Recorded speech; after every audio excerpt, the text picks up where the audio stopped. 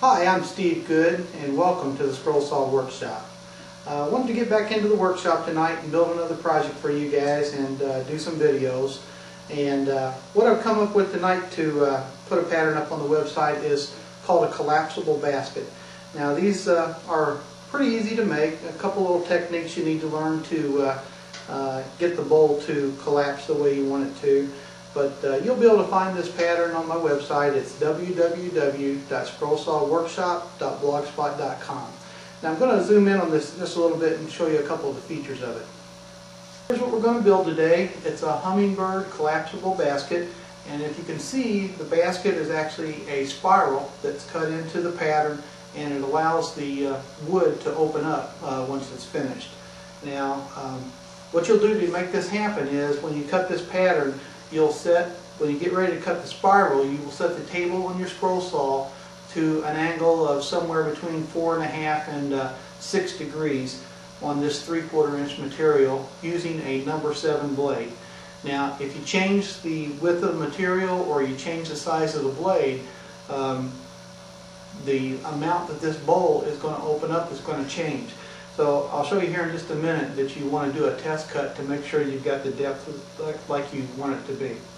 Okay, with that, let's get started on this pattern. Oh, one more thing.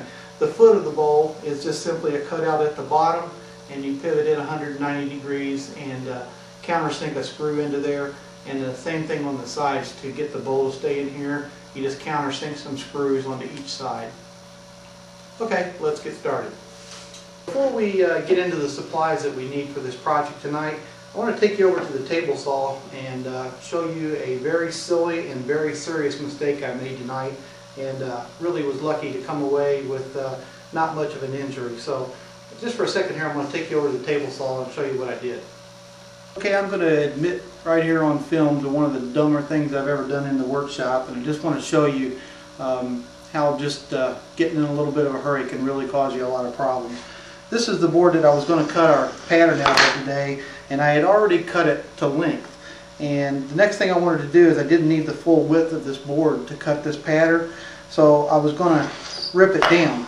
And rather than bring up my rip fence and make this cut in a sensible way, I got in a hurry and decided to use my sled here to go ahead and make a rip cut. And what happened to me is I pushed this piece through. I had completely finished the cut, okay?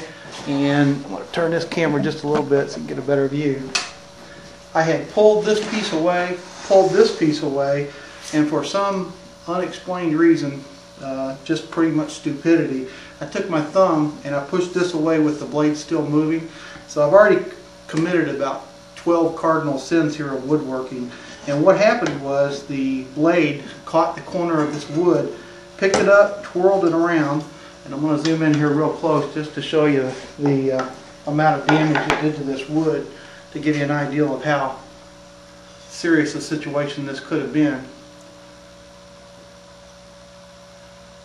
And if you see that gouge right there in the wood, that's where the blade picked the wood up and threw it back at my stomach at a speed faster than you want something thrown at you.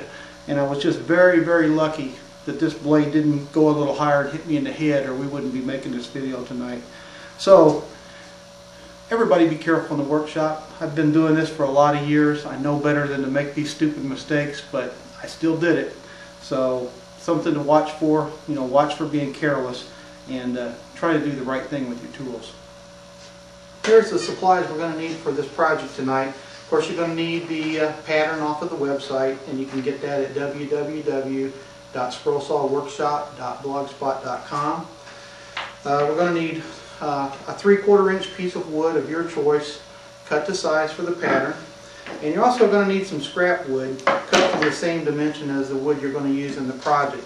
And what we're going to do with this scrap wood is we're going to practice cut the pattern of the bowl, and we're going to test the depth that this bowl is going to push out. Because what we're going to do is we're going to tilt our table on our scroll saw, and in this case I tilted it to 6 degrees, and this was using a number 7 blade. And I made this spiral cut, and when I finished, I wanted to test how deep the bowl would push out.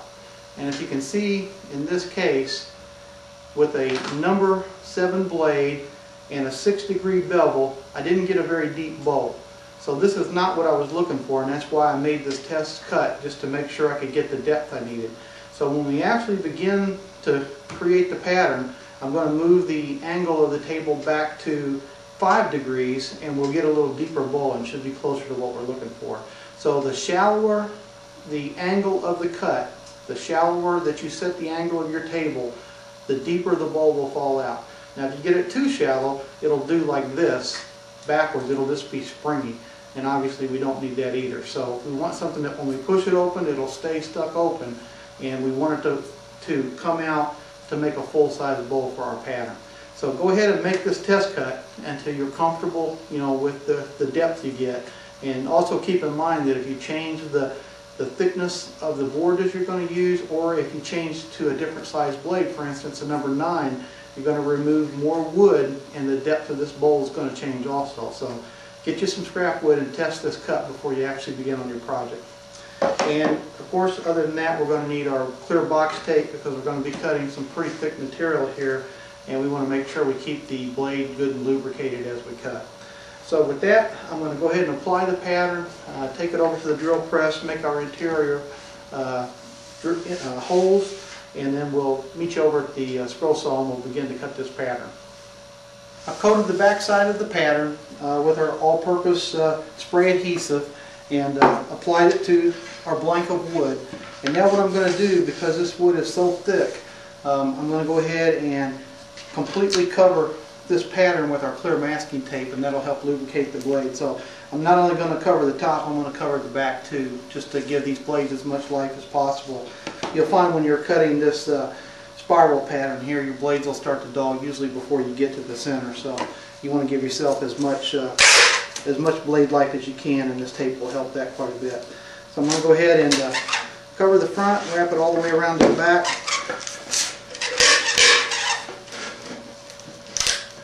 Completely covered the pattern in the clear box tape. Now I'm going to take it to the drill press. I've got the blank over here at the drill press. I'm going to go ahead and drill all my interior holes, and the starter hole for the spiral, and the starter hole for the outside of the bowl, and then we'll take it over to the scroll saw.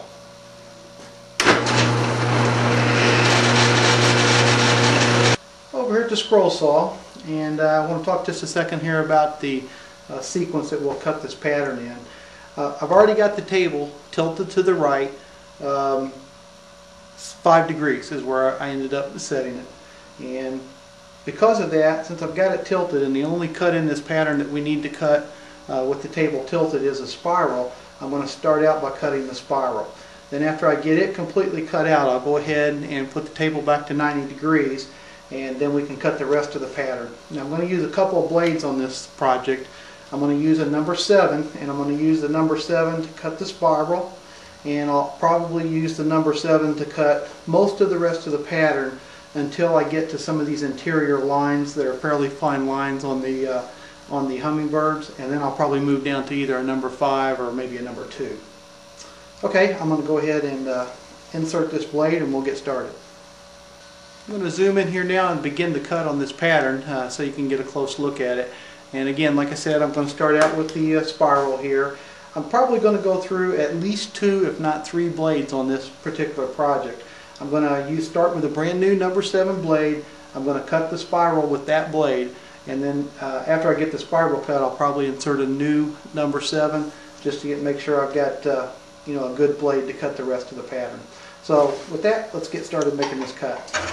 I've also got the scroll saw speed turned down quite a bit, just to give the blade a chance to expel the wood out of the cut as we go, to keep the blade from getting so hot.